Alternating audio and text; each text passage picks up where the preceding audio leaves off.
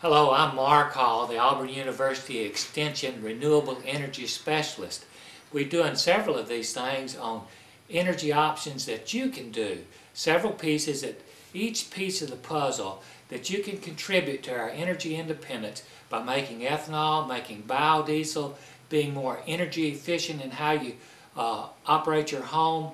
Today we're going to talk about making biodiesel, and we have Lance Hall. Lance has been making biodiesel to run in his car. He bought a used Volkswagen off eBay and started making biodiesel, and he's liked it so much that he's bought a new diesel car, and he's been real successful doing this for a couple of years. Before we bring Lance in, I'd like to thank my friend and co-worker Walter Harris, the County Agent Coordinator in Madison County, for filming us today. Lance, come in and show us what you've been doing. And congratulations, you've been successful doing this. I was talking to my daddy and about my new job several years ago, and he said, well, Lance has been doing that for a long time. I said, well, I didn't know that. So Lance, show people how to make biodiesel. Okay.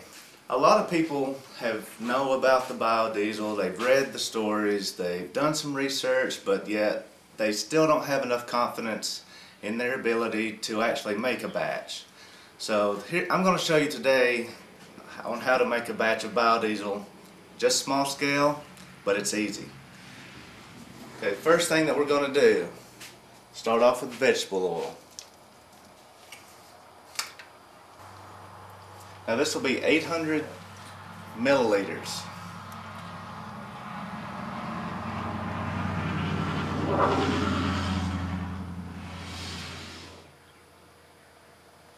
And don't be confused between the milliliters and your normal units of measure. It's a simple conversion that anybody can do with a handheld calculator. So we've got 800 milliliters here. First thing we want to do is heat it. Now don't be concerned about this fancy piece of equipment either. The main element of this is to heat it any way that you can safely.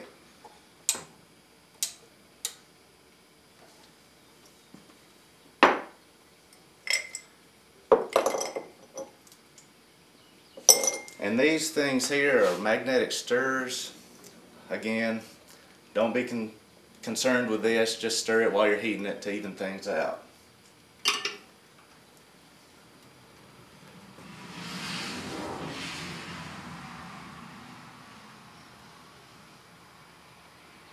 And we're going to heat this up to about 130 degrees Fahrenheit.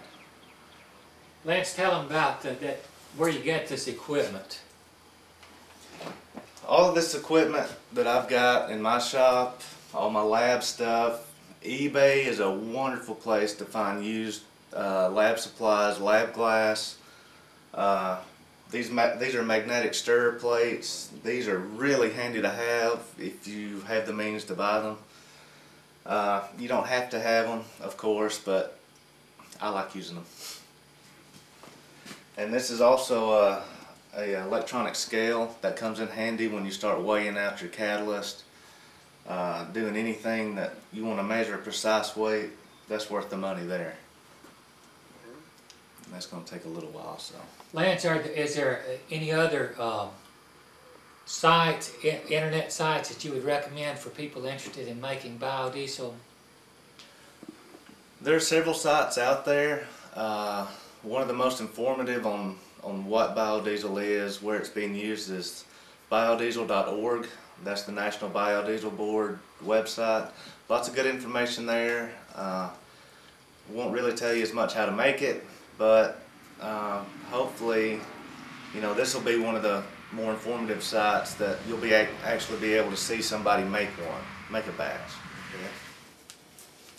Okay, as our oil is heating up, we have to mix up our methanol potassium hydroxide mixture. So safety is paramount with the use of methanol or the strong caustic lye potassium hydroxide. Methanol can cause blindness or death and can be absorbed through the skin, and the potassium hydroxide will burn your skin if it gets on you. So here's what we're going to do. We're going to take our methanol and we're going to pour this into a container. Face shields are good too.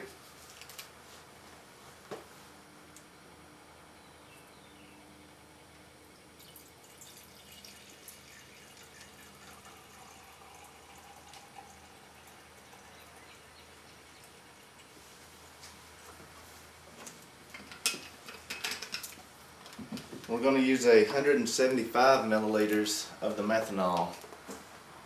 That's roughly 20% of the 800 milliliters of oil. You usually want to use about a 20% methanol volume compared to the veggie oil volume. Okay, our next ingredient is our potassium hydroxide. That's our lye. Now we have to do a quick calculation on how much of this we need to mix with our methanol in order for the reaction to take place. I've got a nice spreadsheet that I like to use. It's the Biodiesel-O-Matic. You can usually find it online from different biodiesel websites. I'm going to pull that up. Okay, we want to use 7 grams of potassium hydroxide per each liter of veggie oil. So you take 7 divided by 0.8, and that gives you 6.4 grams.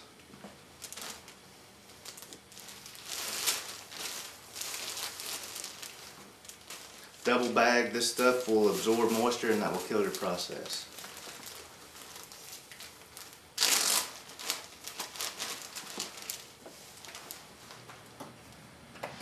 So we're going to use our scale.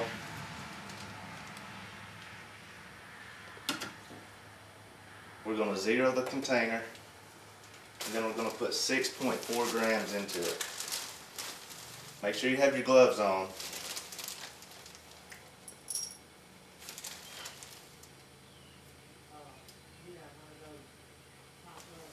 Okay, that's our 6.4 grams. Close this immediately.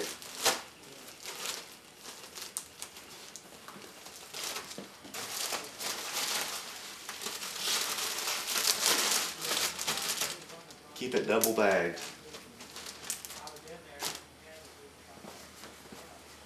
Okay, now you're going to take your 6.4 grams of potassium hydroxide and put that into your 175 milliliters of methanol.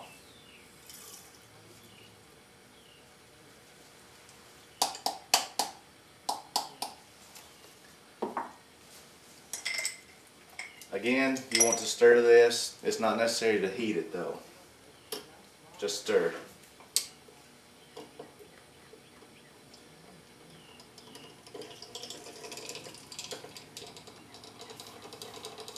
And stir this until the potassium hydroxide is completely dissolved into the methanol. You don't want to see any chunks of white potassium hydroxide flakes.